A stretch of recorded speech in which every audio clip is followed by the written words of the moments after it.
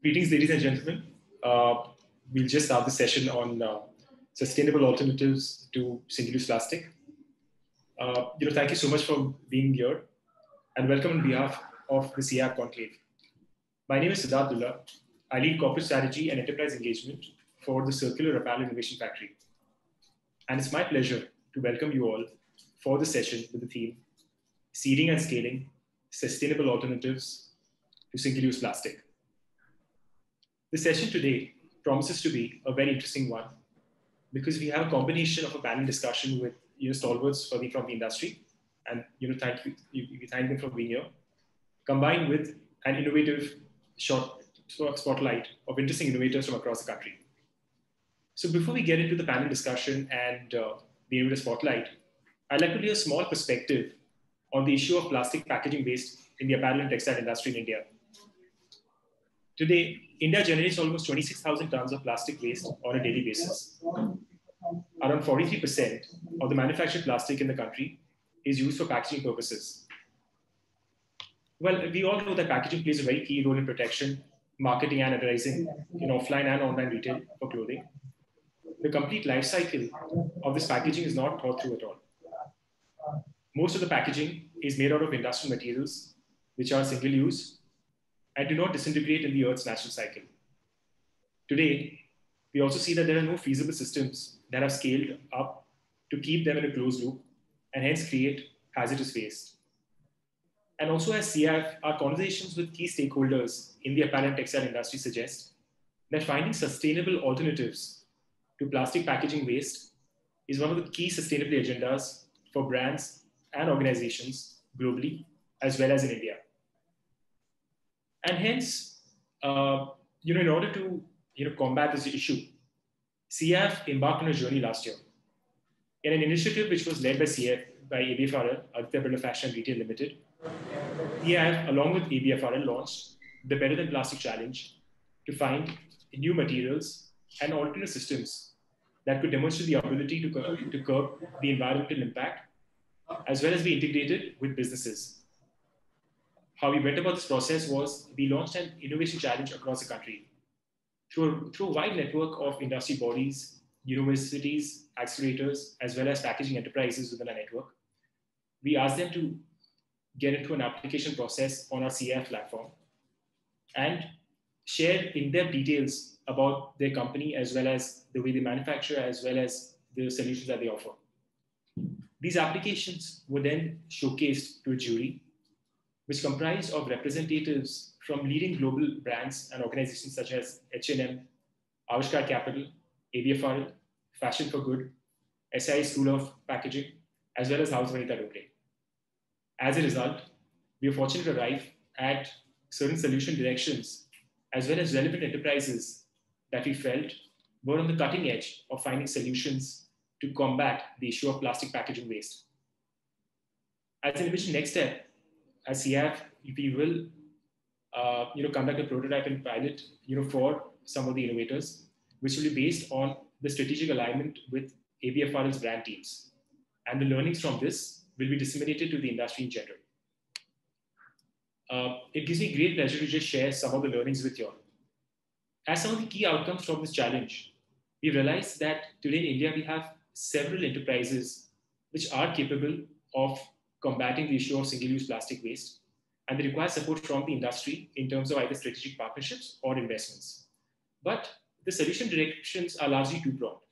One is alternative materials to single-use plastic, which could be a combination of different substances like, let's say, PLA or PBAT, or biodegradable solutions which biodegrade not natural nature, or even new materials technology which come out from the research hotbeds of India, such as the Indian Institute of Technology. At the same time, we've also been fortunate to find some interesting integrated closed-loop solution providers, or EPRs, which are now mandated by the Government of India.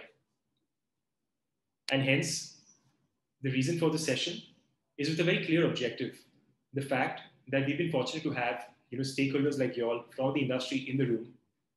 We do realize that while the packaging challenge that we ran was at an India level, but at the same time, it's also very crucial for us to build awareness around material innovations and alternative systems in sustainable plastic packaging. understand the outlook brands have, as well as solutions being adopted to replace single-use plastic, understand key challenges being faced by stakeholders while adopting sustainable packaging, and understanding the global outlook donor organizations have around this issue. And hopefully, we can, in the end of this entire conversation, solve for the question whether there is a requirement for sustainable alternatives purely, or is it going to be a combination of sustainable alternatives as well as collection and recycling mechanisms to sort for the issue of single-use plastic. On behalf of CAIF, IntelliCap, and the ABFRL Group, I'd like to welcome our panelists for the session. Our panel today comprises of industry leaders from the sustainability and impact world. We have with us Mr. Saurabindu Malhotra, Country Head Textile and Manufacturing for ITH, Ms. Ulrika Nordal Bag, Strategy Lead Circular Economy for H&M, Mr. Padmakar Pandey, General Manager Sustainability ABFRL, Mr. Rohan Batra, Head Sustainability and CSR for House Anita Dole, and Ms. Pavitra Mohanraj, Founder and Director of Infinitive. Infinitive, an organization which enables businesses to transform to a circular model and provide thought leadership on the circular economy in India. Pavitra has been kind enough to be the moderator for the session. Thank you so much for Pavitra. And before I hand over to Pavitra, I'd also like to mention that we have certain innovators in the room who we identified during the challenge. These innovators include alternate material providers such as Fabio and Green BioBlend, at the same time EPRs such as AB Global Blast and Lucro. While these innovators will not be on the panel, but we will be showcasing some of their videos. And for the audiences, if there are any questions, please feel free to use the chat function to ask some of these innovators any questions that you may have. And I must say that we have shortlisted them from a wide network of enterprises across the country, and we're very proud of the work that they do. So before we start off with the panel discussion, I'd like to just showcase an innovator spotlight, which is Fabio. The biggest threat to our world today is the belief that someone else will save it. We started Fabio 2 years back with the belief and the passion to be that someone else. Hello everyone, I'm Sukanya, the founder of Fabio, and we are working on an exact replacement for single-use plastics, a biopolymer known as PHA, which can be made from bacteria. The only bottleneck in the commercialization of this product is the high production cost, and we at Fabio have tried to innovate a process which can bring down the costs substantially. Talking about our solution, we use raw materials which are wastes from different organic industries, ranging from beer industries, sugar industries to food and beverage industries. We treat these wastes through a patented process using 30% less chemicals and water, and also generating value-added byproducts which can be an added source of revenue for us. The resins that we produce have properties very similar to conventional polypropylene or polyethylene plastics, are adaptable with current extrusion and molding facilities, and most importantly are home compostable under 90 days, which means they do not require any special conditions to degrade and can be degraded in the soil or in marine environments under 90 days. Thanks to its physical properties, our pellets find an application in a lot of areas ranging from textile fibers to flexible packaging including apparel bags and mulch films for agricultural fields. We can also go into 3D printing inks as well as microbeads in cosmetics. We are currently doing pilot trials with various companies in India and the world.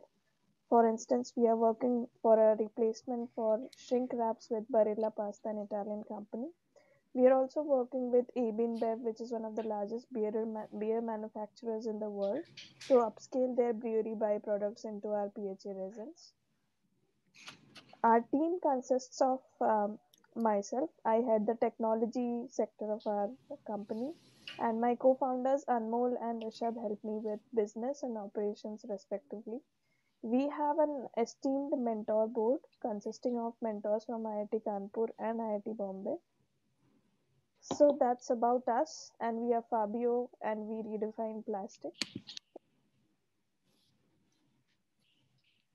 Pavitra, over to you. All right.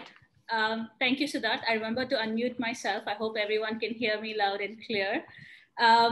Thank you very much for that warm introduction. And it's quite an honor to be here with such a distinguished panel.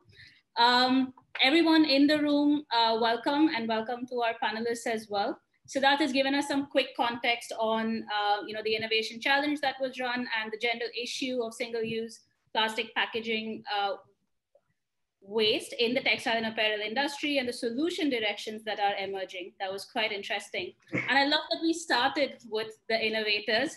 But I think what we're going to do here over the next hour or so is to throw the spotlight back on our industry experts who are a part of this panel, and to hear directly from them on what are the kind of solutions that are being explored, what are some of the challenges as you're exploring these new solutions, and how the textile and apparel industry as a whole is looking to tackle this issue of single-use plastic packaging waste. A quick note to our audience to keep the questions coming. We might not really wait until the end to highlight your questions to the panelists. We'll try and pick them up in the flow of the conversation. And we will also be handing over to Siddharth in between to show us more innovator videos. All right, with that, I would like to dive straight in.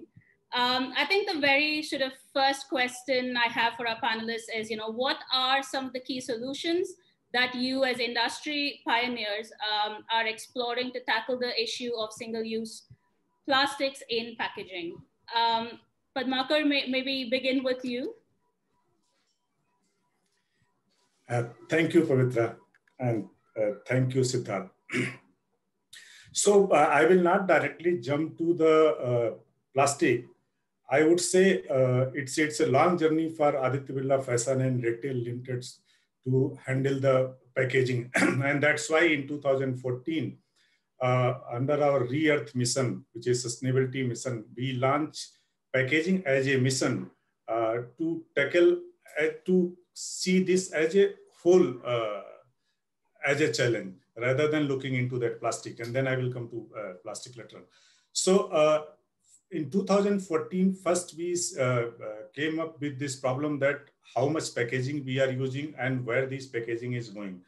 And then, and keeping in mind that anything which can be measured, that can also be improved. So we started finding out some kind of measurement mechanism, some kind of identification mechanism, because problem with us that we had a huge brand portfolio. Again, within brand, there are different kind of product category, and each product category has a different kind of packaging materials. So first we started finding out what kind of packaging material we are using, and then is there any scope for improvement at that level. And we realized that at that time, we realized that we used to have 6 kind of packaging material, which is predominantly textile, paper, plastic, foam, metal, and wood kind of thing. After that, then we thought that some kind of optimization required in that parts. And then we started taking small steps to improve that packaging performance. So first objective was to reduce or optimize as much as possible. Then second step, we have taken that whatever plastic, even or whatever packaging material is used within brand, irrespective of whether it's menswear or even in menswear itself, there are 3-4 brands in ABFRL. So can we standardize those kind of plastic packaging material? And third option we have taken, can we reuse some kind of packaging material? And then last option comes, can we replace any kind of polluted material? So as of now, if I see today, as a ABFRL last financial year has used 10,000 ton packaging material. And out of that 1,300 ton is plastic only, approximate 100 ton and above we are using that plastic material. So within this 2014-15 to 2020 journey, we have taken a lot of initiatives to improve our packaging performance.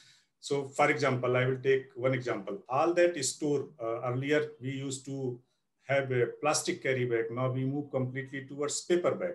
So one step we have taken.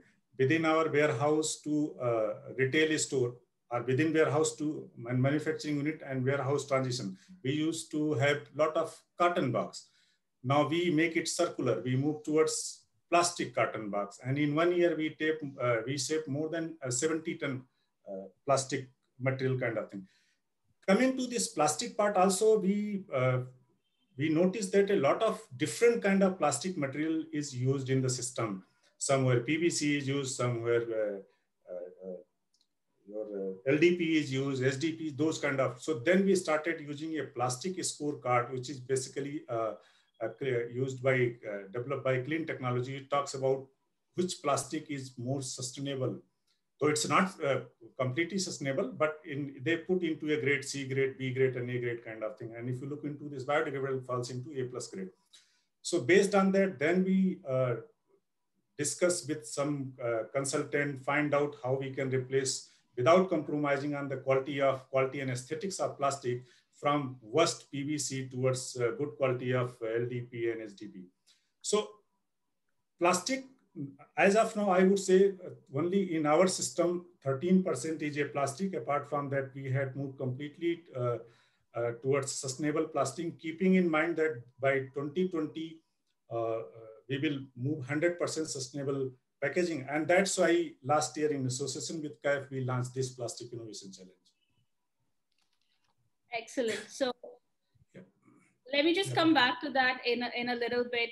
Rohan, do you want to tell us about the approach that AND is taking with respect to this challenge?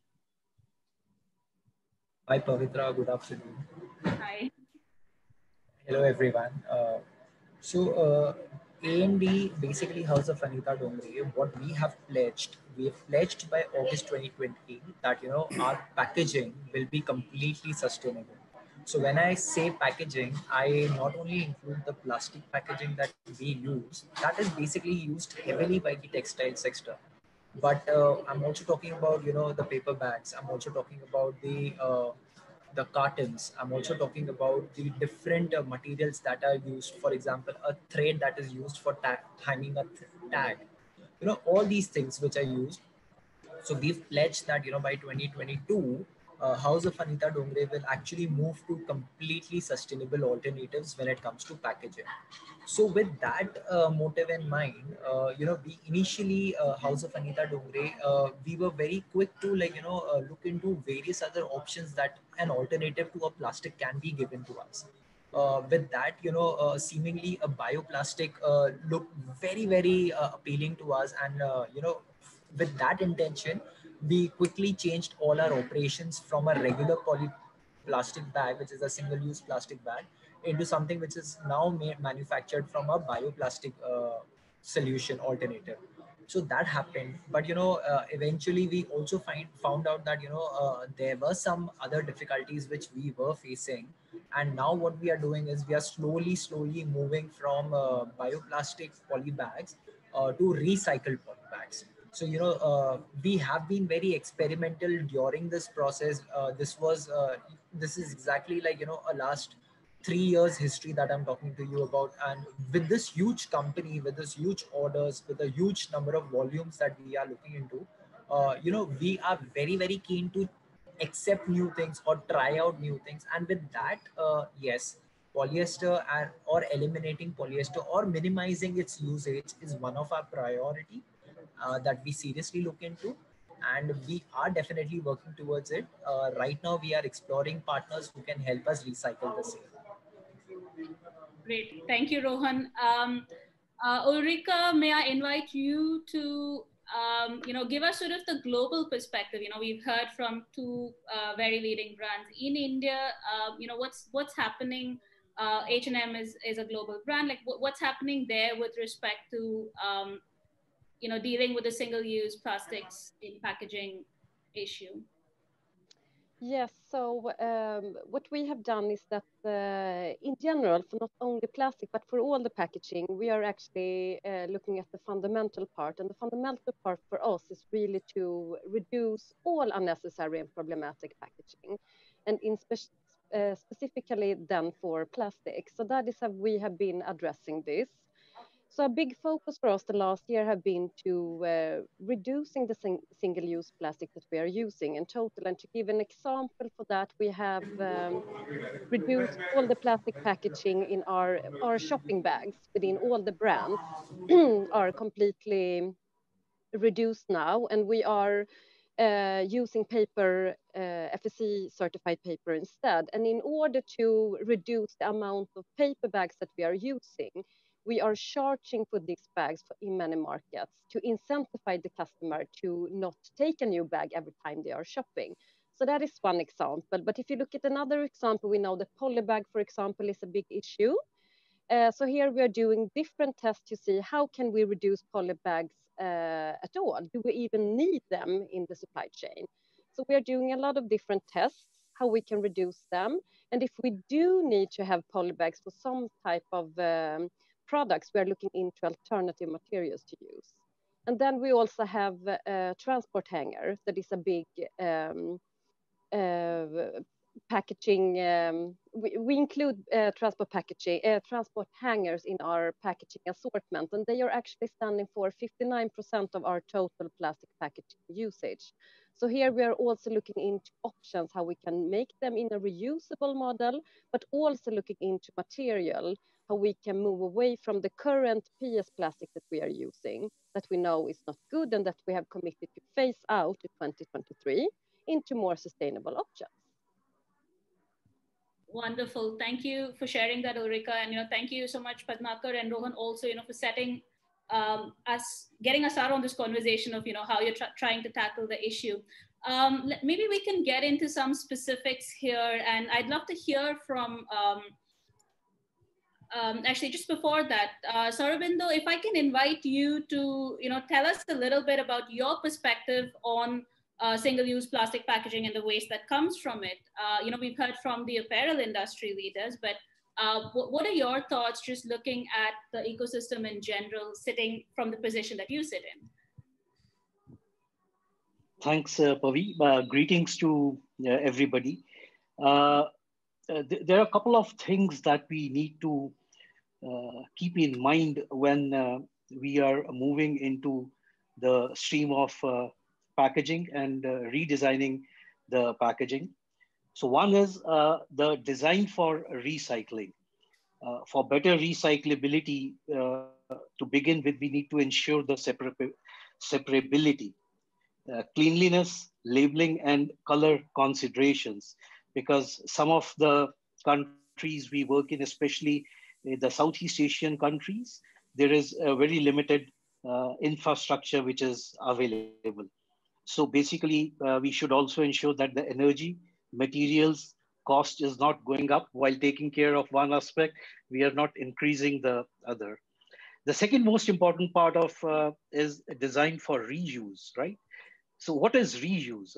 We need robust designs where we can wash, and there's an infrastructure to collect and return. So picking up the waste from the waste stream is not sufficient. And then, of course, we have all esteemed panelists as well as a very learned audience. The bioplastics is not definitely the solution. We all know that by now. So how do we replace the bioplastic? What R&D and innovation is needed? How can we ensure consistencies and supply at scale? And then, of course, how do we replace with paper? As Ulrika rightly mentioned, H&M being a great sustainability company with some great sustainability strategists working for H&M, paper packaging requires several times more mass to fulfill the same function as its plastic counterpart. And then we get into a debate of whether plastic is a boon or a bane. So these are several considerations while redesigning the packaging we must bear in mind. Thank you so much, Sorobindo. And I mean, just, from where I sit and, having been a fan of the circular economy concept, like say 5 or 6 years ago, to working, in the space now and hearing from so many experts, the one shift that I have seen is, this this movement from, okay, let's quickly replace this with that, to let's look at this as systemic change. And, you brilliantly brought out some of those focus areas, and I'm sure they're going to keep coming up through the rest of our conversation as well. So thank you for doing that, and especially for mentioning the whole, this concept of unintended consequences, right? You look at it systemically. You don't change one part of the system and create issues, down the line. Or upstream, right, wherever. So thank you for bringing that up, and I hope we'll get to talk about it a little more in the rest of the conversation. So just narrowing down focus a little bit to, there are clearly many ways of dealing with the issue, but when you're looking at sustainable alternatives, what I'd love to do here is, ask a little bit about, what are the challenges when you're looking at replacing plastic with these sustainable alternatives? And may I have Rohan to kick off this part of the conversation? Thank you, Bhavi. It's a great question that, you have to look into something which is a sustainable option when it comes to a poly bag. Okay. But what happens is a poly bag, if you are changing the entire style which has been carried on from years in your company, there are many factors that kick in. For example, will this bio poly bag will be suitable for a transportation material, and will it carry the material properly to its destination? Will it be able to handle the hazardousness when it's in transit? Will it be possible for this bio bag to scan the barcode scanners? So these are very small limiting factors which do land up a hiccup in between of adopting new materials. However, what one can definitely look at these materials. These are not something that are that cannot be experimented with, but one has to be cognizant of the fact that when a company goes into something new, a new alternative or a new product, it has to take care of all the small little items which might create some impediment coming down the road. So when we, in fact, when we changed from a normal poly bag to a bio poly bag, these were some of the issues which were coming up. For example, the normal bio poly bag, it's milky, it's not, it's translucent, it's not transparent. But then the problem is, if you are dealing with e-commerce, how do you scan your product? Because your tags are inside the poly bag, they are not outside the poly bag. So you see, then for us, shifting to a normal poly bag was again an option, because we couldn't we cannot change material and sacrifice the ongoing business of the company, right? That cannot be done. It has the profitability, it has to be a triple bottom line approach where profitability goes along with planet and people. So then then again the hunt of new substance started, and then again measures for how we could do better, how we could turn it into a circular option. All these things started coming in, brainstormings happened, and then finally what we thought is what if we use recycled poly bags, but what if they are collected at the end of the journey and again recycled? Say this continuous circulation of this poly bag, will that be a possibility? And exactly with these thoughts, finally then something concrete started happening. We started meeting vendors, we started having conversations. I would say that for my company, the bioplastic did not fare very well. It could be a different approach for some other options for other operations. But for us, this circularity with recycled polybag was something that, is playing favorable role. So this is something that I would like to point out. Thank you, Rohan. Some great points there on the trade-offs and, keeping very much the business focus while you're looking for these sustainable solutions. And I think what the circular economy conversation has managed to do is bridge some of those business and sustainability issues better than we've managed to do in the past few decades. Ulrika, may I invite you to share sort of your experiences on this? Have they been similar to A and B, or they've said a recycled polybag is what works best for them at the moment, but what have H&M's experiences been? I mean, what we have done is that on a group goal, we have to have 100% recycled or other sustainably sourced material, regardless if you are designing a garment or a packaging or interior. So that is what we have done. And if you look more what we have done in the packaging field, we have said, first of all, that we should have a preference, and this goes for all the material, not also the commercial, but that we should have a preference for recycled content.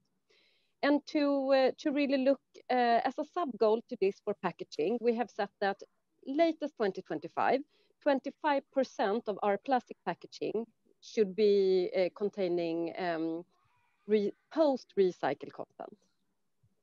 And I mean, why we are doing this is that we need to keep the material in the loop as long as possible. And that goes into, therefore, we need to look into what materials are good. And if you take plastic, for example, we know that some polymers, they could be good in one part of the value chain, but they are not able to be looped over and over again. And they can be very, contain hazardous chemicals and so on. So what we have done is that already 2009, we phased out PVC in all our packaging. As I said before, we have detected PS to be a polymer that is not good for the environment and not for the people working with it either. So therefore, we set a commitment to phase that out for 2023 in the packaging. And then we're looking into options because as I said before, when changing to plastic, we know as of today at least, the most current material that you are using, if you are using a single use, is paper. And therefore, we need to make sure that the paper we are using as much as possible comes from recycled content. But this is very difficult because in some markets, it's easier to get hold of the quantity that we require, but also the quality that we require to protect the core products. So, I mean, here we also face challenges with recycled content, and also to assure, to have a verification, what does this recycled content contain? Right.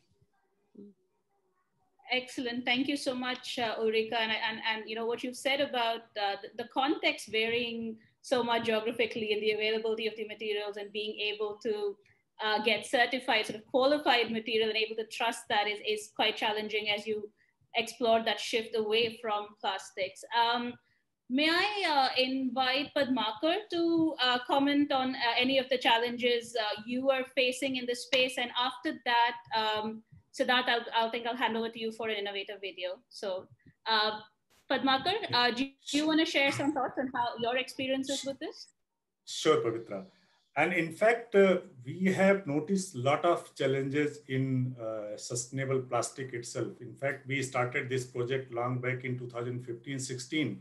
And we came up those kind of issues, what Rohan has mentioned, that we need some kind of packaging material or plastic material, which is transparent in manner. Barcode and other things can be scanned from outside. So after that, then we dropped that idea. However, in last 2-3 years, we met a lot of innovators, and some of the challenges, which is still we are not able to tackle it. First is that cost. In fact, any kind of sustainable plastic cost will be 1.5 to 2 times higher than normal plastic. And in this cost competitive scenario, none of that retail business is very keen to put that much cost. Even after putting that cost also, it is going to landfill. We are not able to ensure 100% that if consumer is taking that plastic, and if it is, whether he is throwing or not throwing, maybe tier 1 and tier 2 cities is still possible, but think about, because we had a wide reach, even at the villages level also, what they are doing with those plastic. Now, third challenge came is that whether this bioplastic, which is really biodegradable, biocompostable, and we could not have a very clear answer on that part. So maybe, and there is no proper standard, convincing standard in India as well. If you see that most of that bioplastics, it is written that is industrial compostable. It's not a home compostable. So I'm not saying that it is only one side. There are other side also where it's 100% biodegradable. Lot of options is there, but people are confused in it. Apart from that, I don't think that as a municipality is geared up to segregate those kind of plastic, because if bioplastic you are incinerating similar to your like plastic, or if you are not able to segregate at source, probably then it's again going to be a challenge. Apart from that, single-use plastic definition itself is a challenge. Probably till last year, I'm sure that government has no clarification on which is which will fall under single-use plastic. So this bioplastic also, whether will fall into single-use plastic or not fall into, I think those kind of regulatory clearance is also required before using into that system. And because of these issues, we are a little bit slow in adopting any kind of issues. And apart from that, even through various sources, I came to know that even if bioplastic goes into that landfill, it creates more kind of your GHG emissions. It's creating more problem. So I think keeping in these points into mind, that's why we thought through a CAIF innovation better than plastic challenge, probably we will come out some different kind of alternative solution which may work in future. So that's from my side. Thank you for sharing that, Padmakar. I think very vital points on, definitions and data and to dispel some of the confusion around what to use instead. I think this is a nice time to take a very quick break for Siddharth to play us some, to showcase another innovator for us. Thank you for that, Pavi. In fact, very interestingly, Saurabh did mention that to tackle the problem of plastic packaging waste or plastic waste in general, we require a system level shift, and also taking a cue from Mr. Padmakar's points that a lot of these materials end up in landfills and don't biodegrade. And the next innovator that we have, AB Group Plast, it deals with these issues. Essentially, it corrects, recycles, and works with the EPR policy that the government of India has data. So I'll just play the innovator video.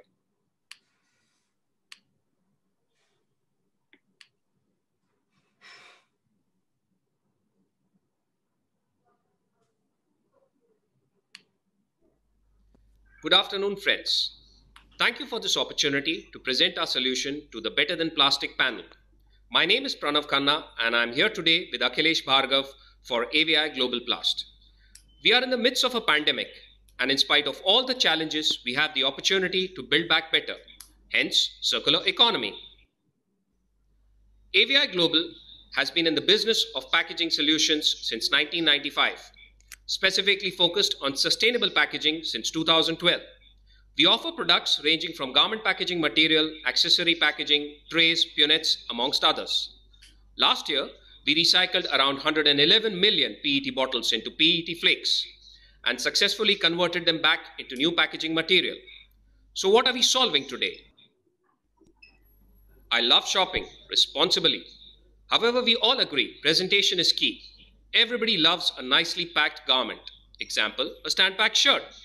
But what do you think happens to all of those butterflies, all of that packaging material, the collar putty, the poly bag? If we do not take care of it and segregate it, it all ends up in the environment. What is the solution? We remove the packaging materials like the collar band, the stays, the collar butterflies before handing over the garments to the consumer. You are already leaving the hanger at the retail shop. You would be better served leaving all of the packaging material too. This packaging material is then collected by NEPRA, who is our partner in enabling circular economy. NEPRA transfers this to ABI Global, who then recycles all of this packaging back into new packaging materials. But why should you be interested? There is the statutory EPR compliance that we help you with. We also help brands communicate responsibility by building a circular supply chain.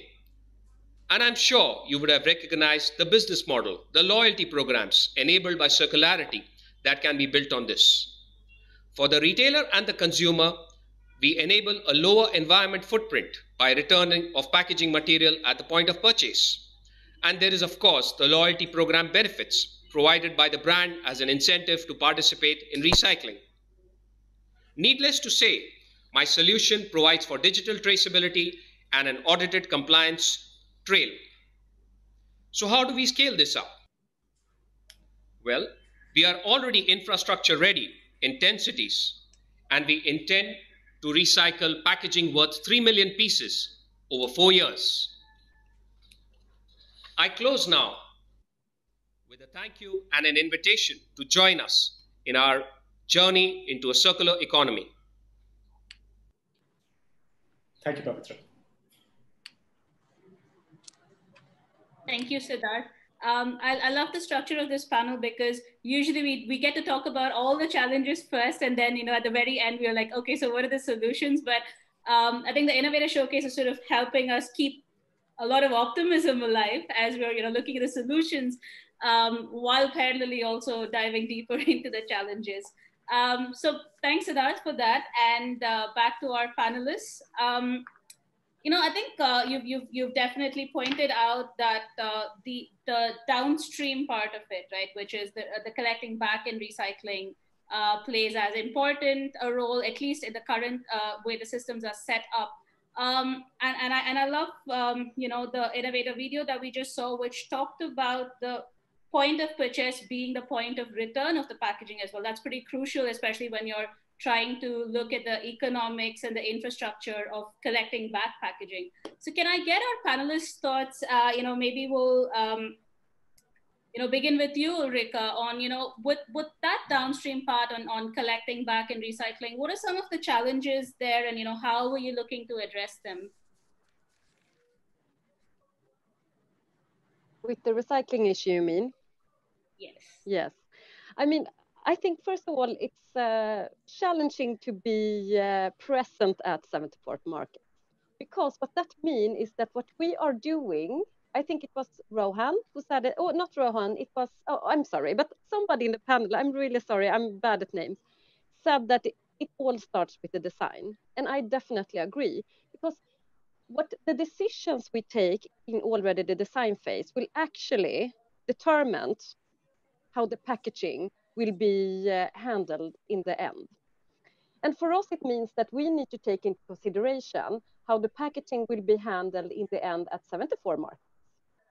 So that is a bit challenging. So first of all, we need to look general on design guidelines that will enable our designers, product developers, and buyers to do the right choices from the beginning with the design, but also with material choice. But then we also need to look at, is this recyclable at scale or not? And then we need to look at all the markets. And I mean, like you said, not all markets actually have recycling infrastructure today. So that is also a challenge.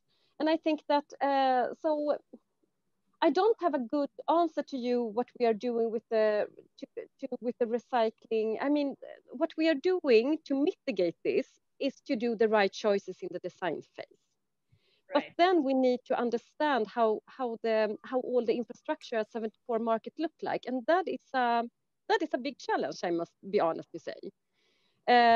So we need to start better looking at it, but also I think that we need to work with external parties, like the recycling community, for example, to meet this. Right. Thank you, Ulrika. And Sarabindo, I think this will be a great time to bring you in here, because you've got a perspective on the ecosystem that extends beyond the apparel industry as well. And what are you seeing as some of the challenges with recycling the packaging waste and as it stands in India today?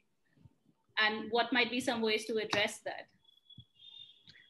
Thanks, Purvi. I think some interesting points brought forth by Ulrika. One is from the bags perspective, and the other, of course, is from the general plastic perspective, if we consider within the domain of India. For India, I think it's one thing which Padmakar highlighted. There's a challenge of meeting the compliances. So we did a survey of 100 companies in the month of after the new EPR extended producer responsibility guidelines came in June 2020. And we met them in person. We met them in conference together, and what we found was that there's a complexity of guidelines between different actors within the Indian landscape, which makes it very difficult for them to understand. So we have a sustainability head in an X company, and he or she is having so many other functions. And the last thing they want is to fulfill the EPR responsibility, and they act on it only when a notice comes from the apex in company. Coming back to Ulrika, what are the challenges which H&M might face in India in their retail, or any global retailer may face in India? It's the complexity of source segregation. It's a complexity of affordable and and commercial technology which is not there, which is also at the global level. And then, of course, there is an absence of transparent handling of service provider. Papers can be made, papers could be fraud, and then we don't have access to the recycled good quality plastic as well. The way we did it in cotton was one example, and there's lack of information, as Mr. Padmakar said, for the alternatives which is available. It's quite difficult to get the right information due to lack of technical know-how and constantly evolving technology. Right. Thank you. And Padmakar, do you want to add on to some of these challenges at in the downstream parts, and what you might be doing to tackle them, or potentially looking at doing to tackle them? Yeah, sure, Pavitra. So in fact, the downstream, I think collection, see in India, I think that robust infrastructure is still not available.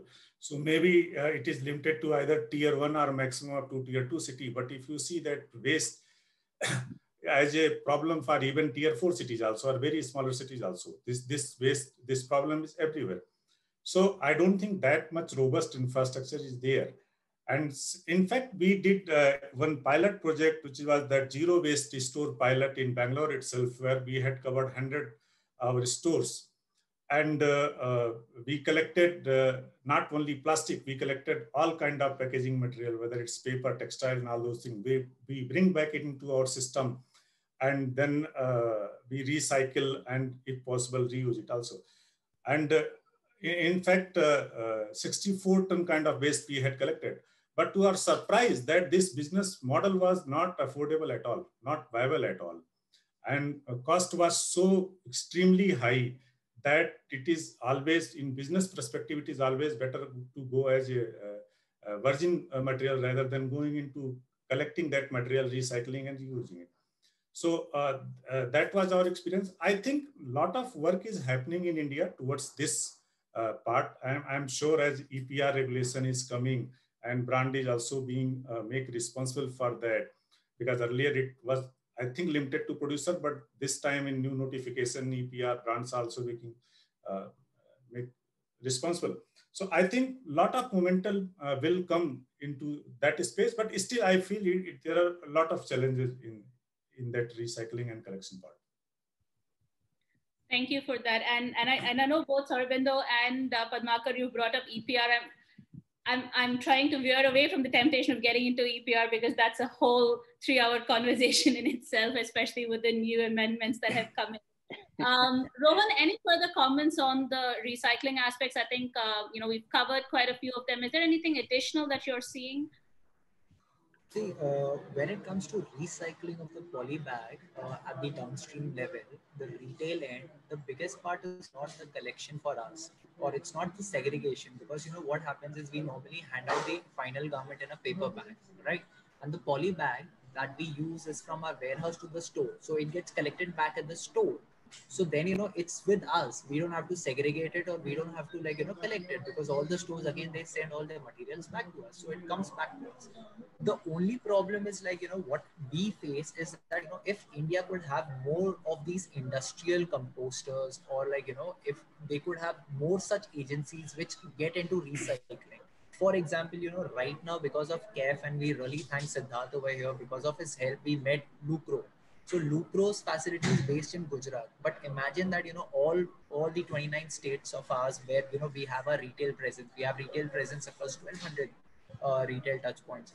Collecting all those poly bags, shipping it back to Gujarat, this makes it a bigger challenging point for us, because already this poly bag is something that you are investing in, and it still is creating a lot of mess in the environment, right? So what you need to do next is you need to collect it. If you could have such more vendors, or if you could have such more facilities which helps you in recycling. That's the biggest concern that we were facing earlier. So I would like to just digress the topic a little, but for bioplastics, when it comes over there, so what could really work if there could be more industrial composting, as in composters. For example, again, we met with one of the NGOs, Mukti, which had these composting units. But imagine now, if I'm standing in a tier one city in a mall, I can't put a composter outside my shop because that's real estate. Imagine then collecting all these bioplastics back, and then if there could be a solution which is locally available, where these bioplastics could be composted off and sent back to, because these are not your garden grade bioplastics. These are one plastics which get composted in an industrial composting unit. So these are the challenges that we face downstream. So for recycling, because we've partnered with one of the vendors with CAIF's mediation, we've come across the supply chain. I think supply chain has to be a really strong part of this entire activity. You cannot do it. India is completely fragmented. It's huge and it's fragmented. You can't do anything if you don't have good supply chain. If you want to collect it, segregate it, even if you say recyclers, your rag pickers, even they are like, very few, they are very less. They don't have a complete supply chain. There needs to be an end-to-end facility which needs to be given at downstream. So that's the point that I wanted to make. And thank you for bringing that up, Rohan. And I think that also, ties into one of the questions that's coming in from our participants. And I think you also mentioned Srimukti Sangatna, and if I remember correctly, they work with the informal sector a lot, right? They work with the right? Okay. The question from our audience is, when it comes to working with recyclers, large part of it is the informal sector in India. How do you see this being addressed? And do brands need to come together for this? I think I'm going to add another layer to this question. How much of addressing does this need, right? Do you need to make it from the informal to the formal sector, or what are some other approaches that you see happening here? See, I actually feel that India does not treat waste as it should treat. People say waste is the next gold. I'm going to say I've never seen a NASDAQ listed company coming in waste management, or if there is, I'm not aware of one. I don't know why it still remains informal. I really want to understand. We work with Srimukti Sangathan, and the basic work that we give in Mumbai is like, for those rag pickers to basically segregate. So right now we are engaging with them so that they can segregate the textile chindis, the waste, into polyester chindi and the cellulose chindi, which is the man-made cellulosic fiber chindi. So then those polyester chindis is disposed of properly in different manner, and cellulosic one, if even if you put it in your garden within 8 to 10 months, because it's cellulose and organic, it gets completely biodegradable. But that's what informality is. I mean to say, this organization is so small, these recyclers are so small, you won't find them in another state. What if you want to copy this model in say Delhi, or say Bangalore, say maybe Orissa, Jammu? You don't have. Or if you might have to find, but if you want to say, is there an H&M store nearby? Yes, there is. It's there on Google Maps. Why is this industry still an informal sector? I am still very confused, but I'm very happy if somebody could answer that. And we would love to work with them, because we are working with many of these NGOs right now. And it would be really good, because it's not one man's job to segregate, and this will definitely also give many jobs, which will also be a good circular job grow. So yeah, thank you for sharing that. I can see you feel quite passionately about this. And can I invite some of our other panelists to comment on that question from the audience about the informal sector and what we might do about the involvement of the informal sector in recycling? So, Pitra, what I feel is that going forward, I think it is coming up as a kind of business model, and people are looking into some kind of business opportunity. So, and apart from that, regulatory landscape is also keep changing, and a lot of pressure is coming. Probably lot of things will improve. And apart from that, I think it requires some kind of collaboration, public-private partnership, or government and corporate partnership kind of, to develop some kind of infrastructure. For example, FMCG, they had created some kind of pool, and where that all FMCG company, they will contribute to establish a particular collection center and processing center. So I think industry as a whole, we need to, I think, collaborate and bring out some kind of solution. And I think EPR is also in that direction. Even either you take responsibility, otherwise government will penalize you, and then it will develop infrastructure in that way. However, it is limited to only plastic and electronic waste, but I think it should cover most of the other things where that most waste stream is getting generated. Right. Thank you for that. And in fact, I think what I heard on one of the recent other discussions is that, at the moment we're looking at collection channels for plastics separately and then e-waste separately. And then there's talk of, should we be doing this for textiles? But how do you integrate all of that is also a question that's coming up. But Padmakar, you mentioned collaboration. And I think that brings me very nicely to the next question, which is, how do you get industry, or how do you as industry collaborate to accelerate some of these movements that we're already starting to see? And Sarabindo, do you want to comment on this first?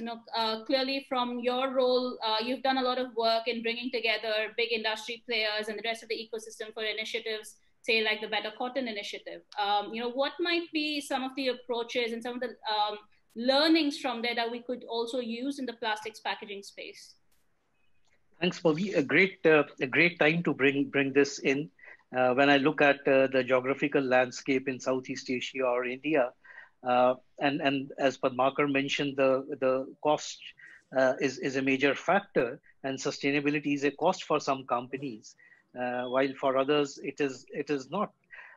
So collaborate for optimizing the cost, control the risk, and while at the same time innovate for the technology.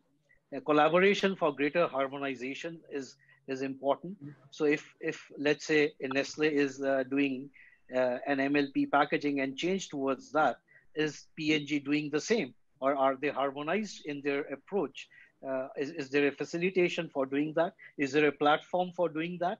When they sit together with the automobile makers, when they sit together with the betel nut manufacturers? Or is there a collaboration in undertaking innovation? Are there sufficient funds available for innovation?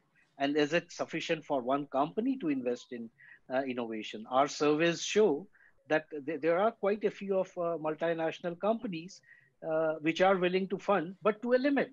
What happens to the domestic retailers and domestic brands who have a multinational ambition? And then the solution that IDH offers is, we always, when we start, we collaborate by setting up an impact investment fund.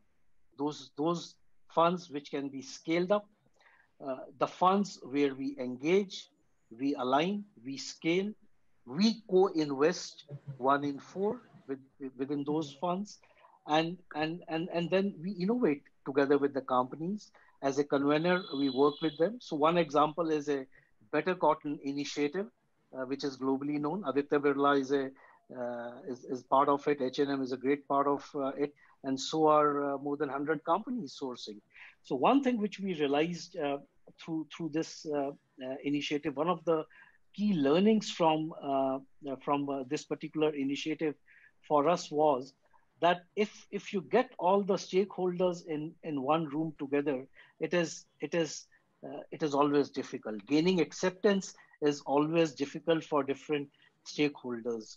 And one thing which we did for greater adoption for scale in Better Cotton was that we got it at the market price. So Better Cotton was available at the market price, and it was available through the year. So if I get good recycled quality plastic at scale all through the year, fulfilling the EPR, I have in control the innovation. I have in control the diversion from landfills. I can have an education and inspired consumers. I have scale and innovation for design. Then we can do it. But then there has to be an actor that binds all the multi-layered stakeholders together in one chain, the way we have done in PCI. And that's where the IDH comes in play globally for various programs that we lead.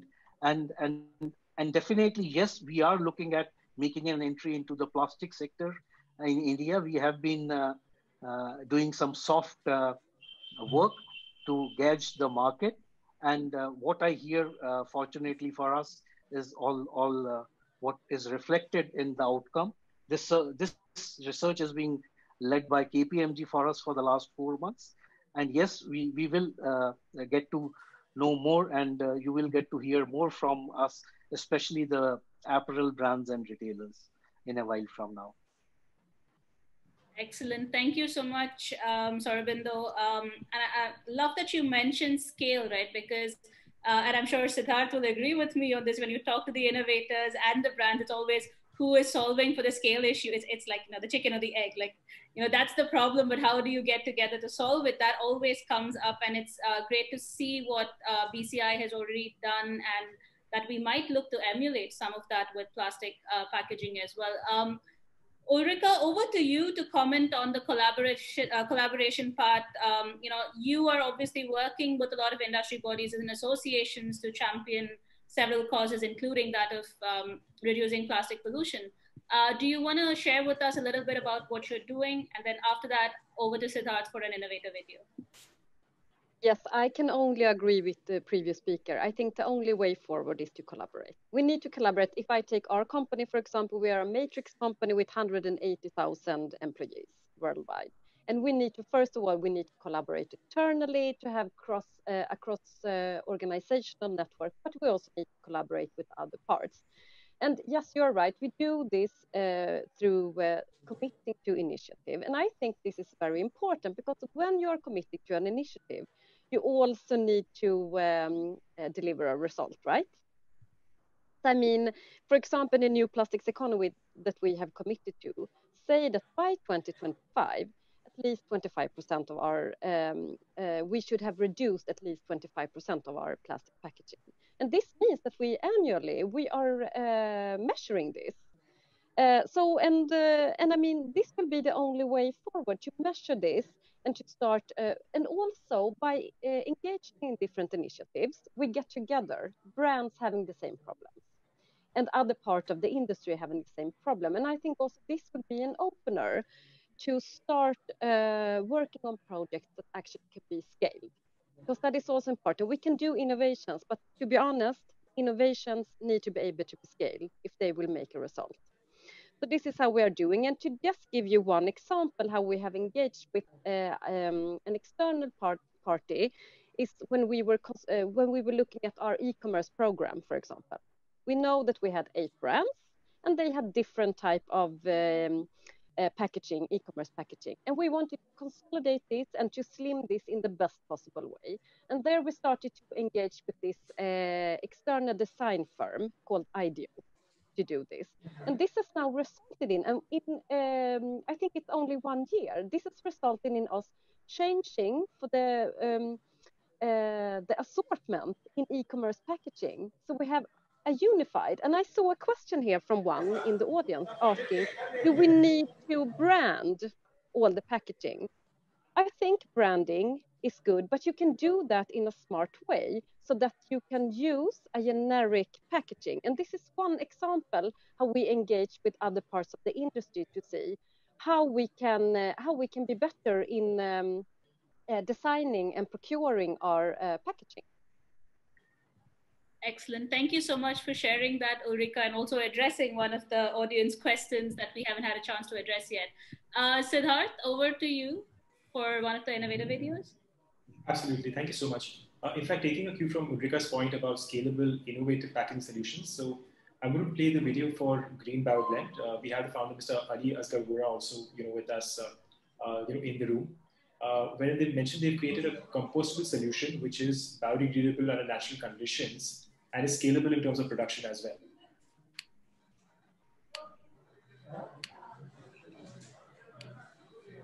Green Bio Blend, a product by Sunny Enterprises. Sunny Enterprises is one of the pioneers in the field of manufacturing certified compostable resin blends compounds with brand name Green Bio Blend. All our products are ISO 17088 certified and approved by the Central Pollution Control Board. A state-of-the-art manufacturing unit is located at Baramati district, Pune, making it geographically convenient for pan-India distribution. It is equipped with highly advanced and reliable processing equipment, robust audit system, and well-experienced staff, thus ensuring consistent quality and optimum use of raw materials for the effective production that translates into customer cost savings. Solution: all our blends compounds are made from certified and highly reliable compostable raw material. They are predominantly a combination of PLA, PBAT, and PBS, along with additives and minerals like talc and calcium carbonate based on each product application. We have been able to expand our product portfolio to over 35 plus products in short span of time, thus providing multiple solutions to replace single-use conventional plastic products across industries such as textiles, hospitality, F&B, tourism, aviation, and many more. Innovations. India's first transparent packaging solution, a breakthrough to replace conventional plastic for FMCG and garment industry. India's first transparent compostable eco-friendly cups glasses. India's first to develop transparent compostable shrink film, another breakthrough in the packaging industry. Amongst the first globally to develop a solution to replace PET bottles by developing compostable preforms. Benefits. We have a broad portfolio of compostable blends compounds which can be processed on traditional machinery with minor or no modification required. This would result in a smooth transition from conventional to compostable products. Compared to conventional plastic, our blends compounds require lower heat and energy consumption during processing, thus leading to energy conservation. Achievement. We have developed and designed home compostable shopping bags and garbage bags whose decomposition is complemented by the Indian municipal composting conditions and Indian weather conditions. Hence, there is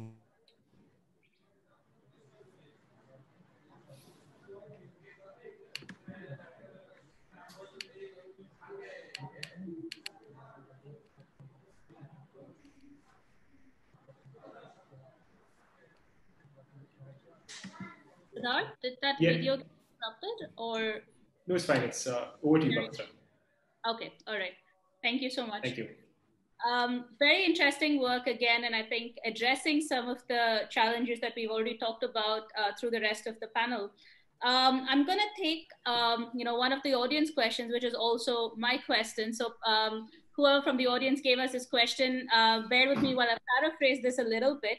It essentially touches on the consumer angle, right?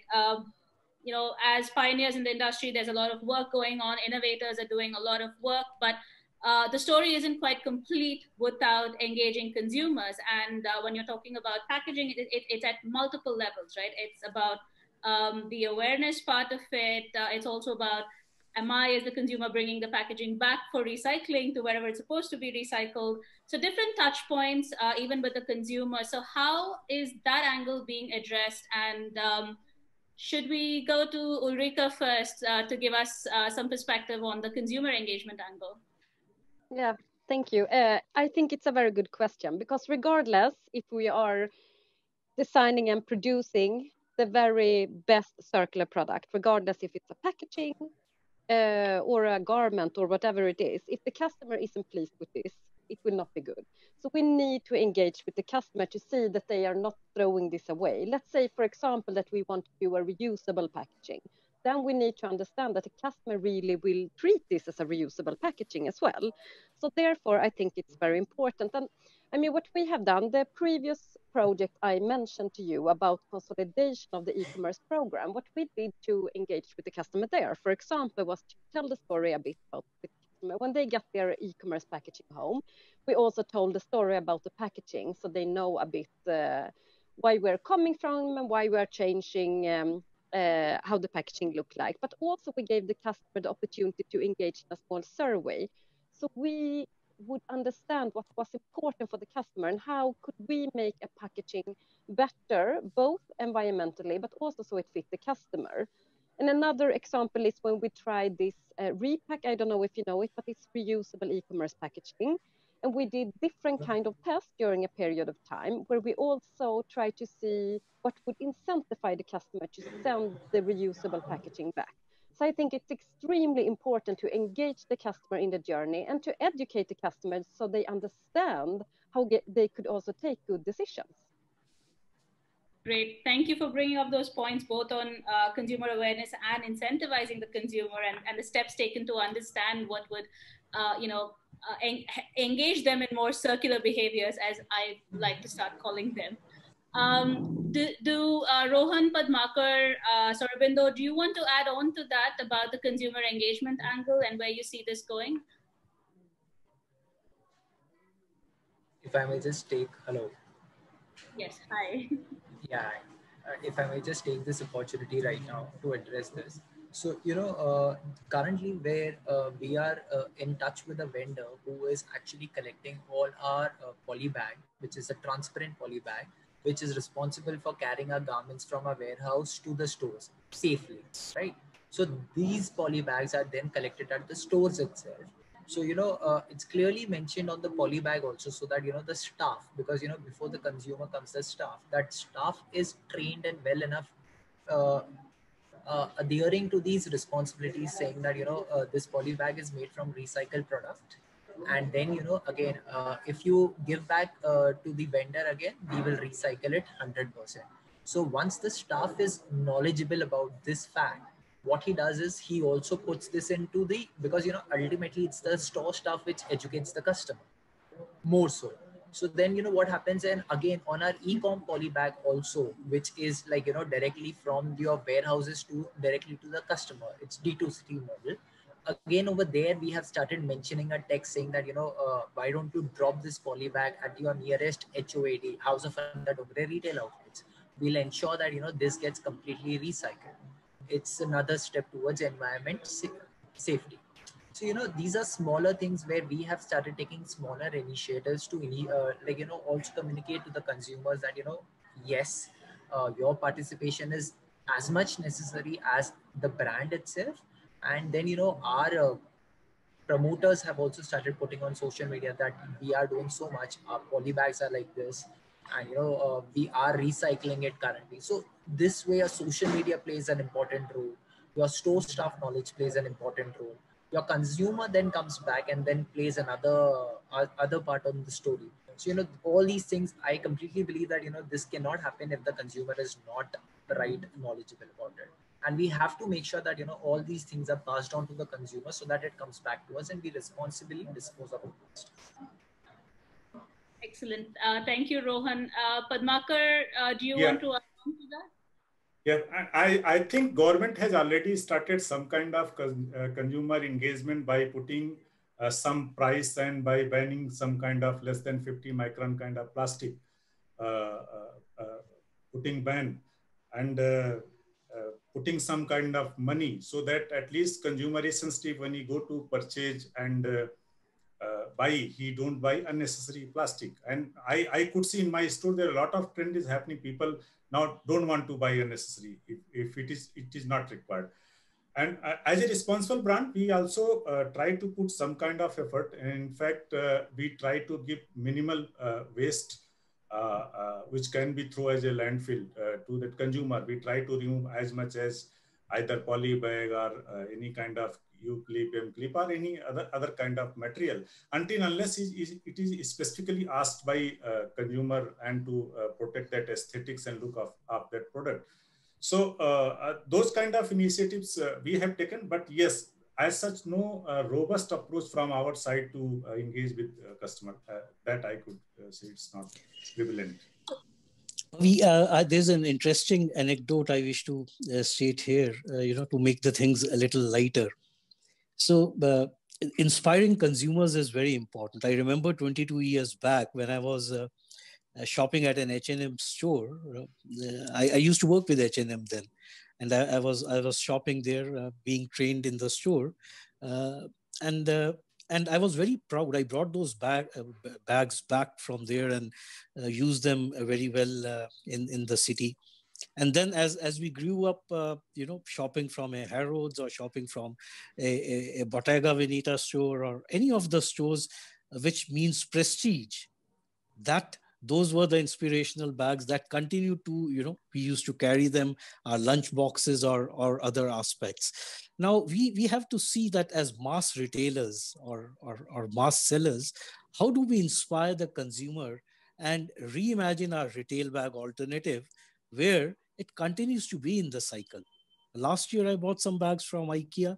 I'm very happy taking those bags out to an outlet, milk outlet in Delhi to get my milk, because IKEA is an inspirational store for me from the sustainability perspective. We know it has got mass outreach. So these are also important parameters where we inspire consumers as a brand. Wonderful.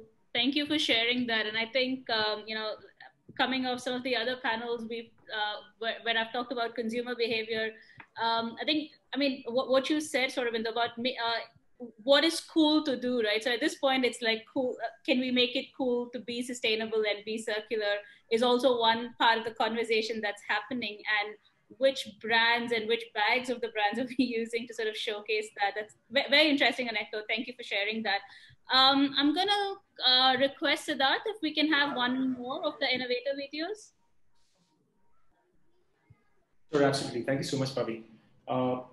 So we have very interesting EPR again, which is doing some really good work in the entire EPR space. They've been working in the automotive sector as well as in the textile space. We have Mr. Ujjwal Desai, Managing Director of Lucro. I'm going to just share snippets of his company as well.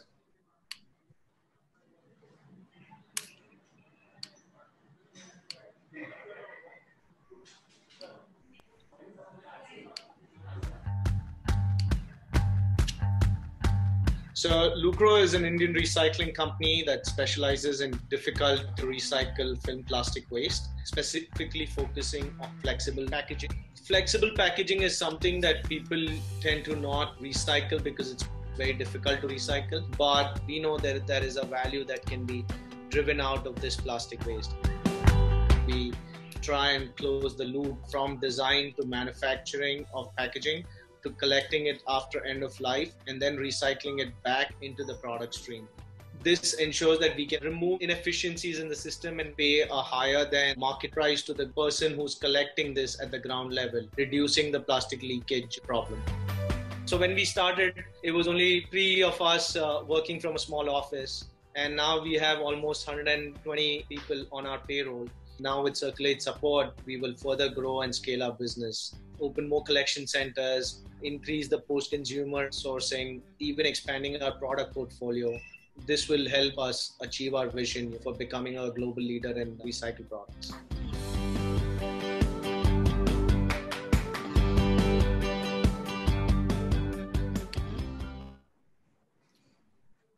Thank you so much, Pavi. Over to you. Thank you, Siddharth. And, just being conscious of time here, I'm going to go to one other question from the audience, although I have more questions to ask our panelists. Let's bring the audience into the conversation here. What about the life cycle GHG emissions of the plastic alternatives? Do all the bioplastics and the other alternatives have a lower carbon footprint than conventional plastic? And I think I would kind of add on to say, how are you measuring this and approaching this while looking for the alternatives? I'm not sure which one of our panelists wants to take that, but Ulrika, Padmakar, Rohan, sorry. I mean, I can, sorry. I can talk. I will talk generally about the greenhouse gas emission, but not on bioplastic, because that is not something that we are working with in particular, because, from different reasons. I don't have to go into that, but I think it's a very important question, because we know that in order to tackle the climate crisis we have, circular economy really is a tool that will enable this. So, I mean, with everything that if we are having a circular business, that means that we need to have a circular supply chain, how it's produced and how they are taking care of the waste, for example. But we also know that we need to have a circular product, and that goes for the design of it. And then what I was a bit into before, we need to have a circular offer to the customer. So we need to measure these 3 components in order to assure that the decision we are taking actually is beneficial for the emission that we are making. So I think that was on a very holistic level and not in particular to the bioplastic. Thank you, Ulrika. I think Rohan, were you trying to say something? Or was it Padmakar?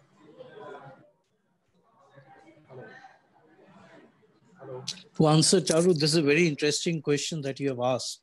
No, the bioplastic doesn't reduce the GHG emission as is popularly the notion. It's only that the recyclability, the number of times it gets into the recycling, gets reduced. That's a short and sweet answer for what you are asking.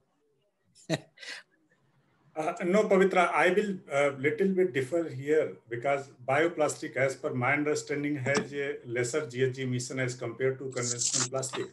However, how much it is lesser, it depends on that which kind of material has been used. And I think we have to look into detailed LCA study of that entire process. So it cannot be a straightforward yes or no answer. But yes, definitely, as per my experience and understanding, it may be wrong also, but GHG emission is comparatively low than conventional plastic.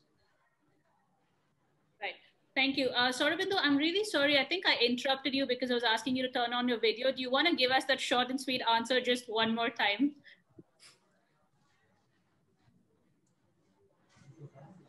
I think Padmakar did answer this. So broad-based from the as a sustainability strategist, I see bioplastic maybe a short-term solution, but not as a long-term solution.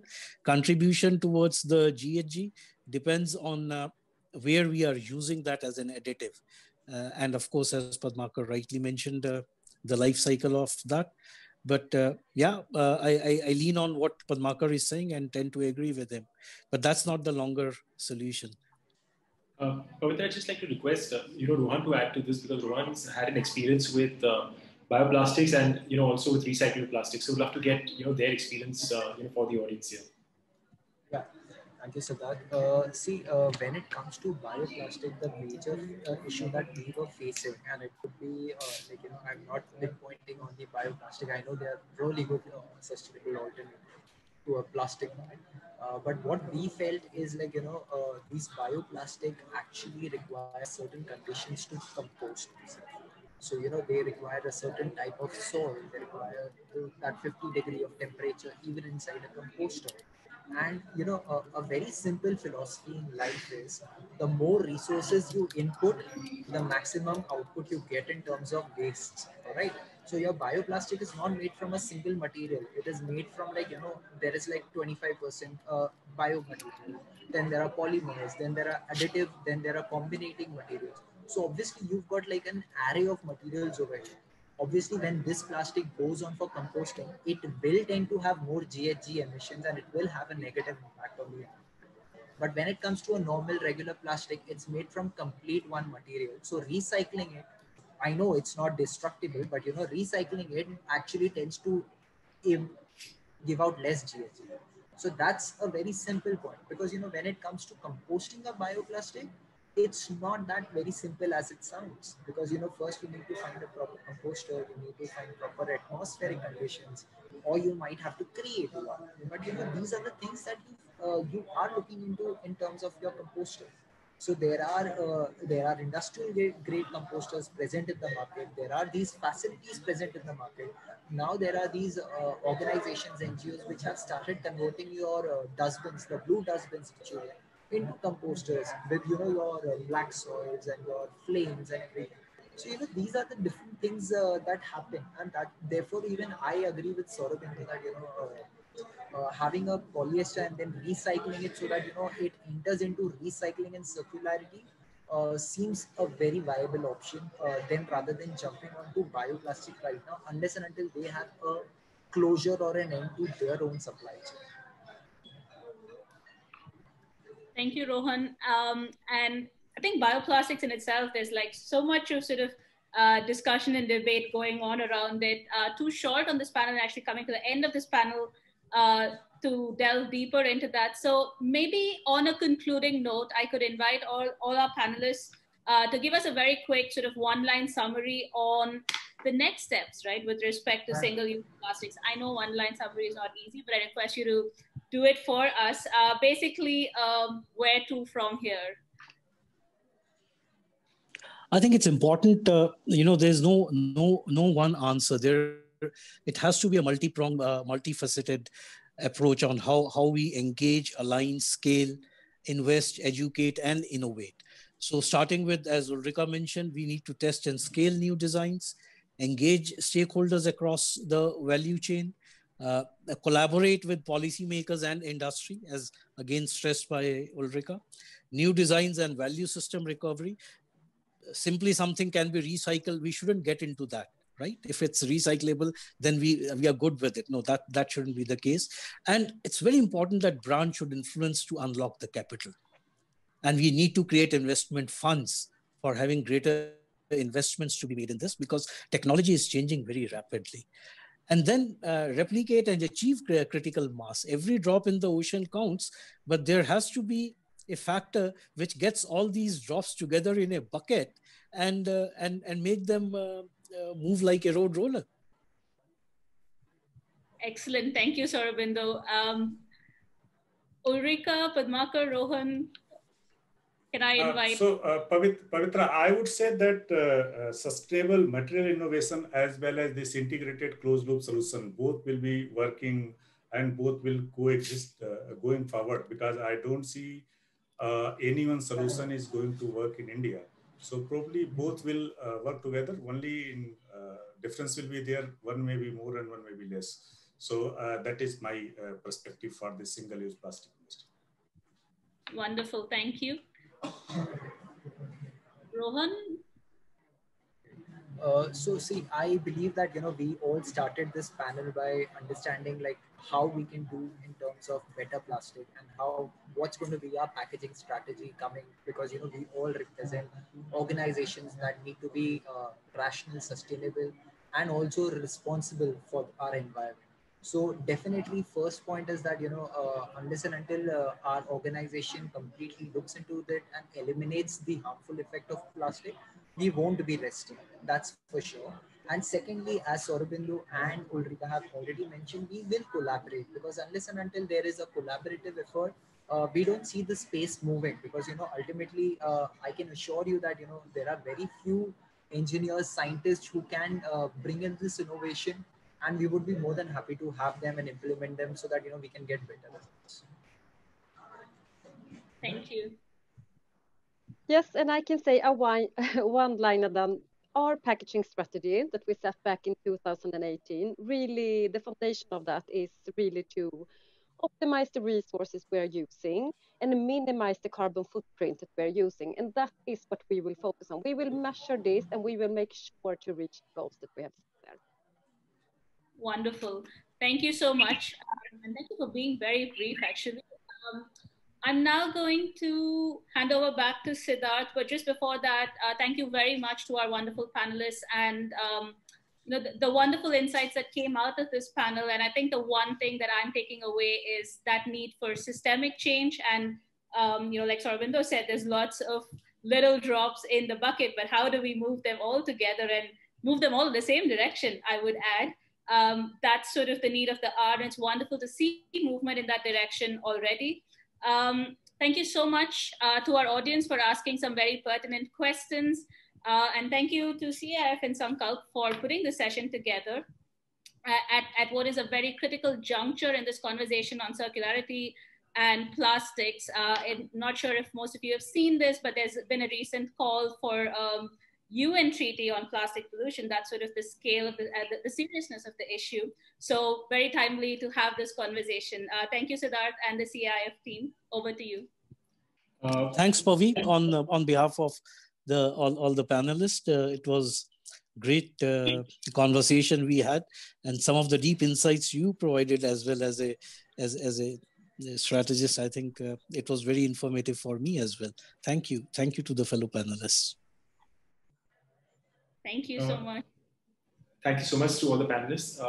Just quickly, there were some very interesting points that came in. Thank you so much for all of you all. So the key 3 or 4 points that came across, at least for me, on behalf of CAIF, was the fact that, we do realize that for all the brands and organizations, reducing plastic pollution is a key challenge. And most of the brands have really started by optimizing resources and, working in the best possible manner to reduce the amount of plastic that goes into the packaging. Having said that, there are brands which have tried using different alternatives for plastic, but there are still concerns in terms of cost, the claims that some of these sustainable materials make, and there really isn't been a single answer of an alternative to single-use plastic. There is an importance, or there's a need today for a systematic shift to solve for the issue of packaging, which basically means that the answer is not really a sustainable alternative, but it would be a systemic shift in terms of an alternative, plus a collection and recycling mechanism, which could collect packaging waste and ensure that there's a closed loop that's created. And lastly, also the fact that there is a requirement for investments. And while we see in India that there are several different innovators out there, but there is a requirement for investments either in aggregated facilities for collection or for alternative materials, which could do with a lot of help from brands as well as from investors who are looking at pushing the sector forward. So thank you so much to all the panelists. Ulrika, thank you so much. I do realize this was your first panel in India. I hope you enjoyed it with us, but thank you so much. So I want to thank you so much for sharing your perspective on the kind of work that IDEACH is doing, and the systemic level shifts that an organization like yours could really do to move the sector forward. Rohan and Mr. Padmakar, thank you so much for giving us a brand perspective, and Pavi, thank you so much for making such an engaging panel discussion. Really appreciate the same. Thanks a lot, Siddharth. Thanks a lot, Siddharth, and to CAIF. Bye bye. Thank you so much. Thank you. Thank you. Thank you.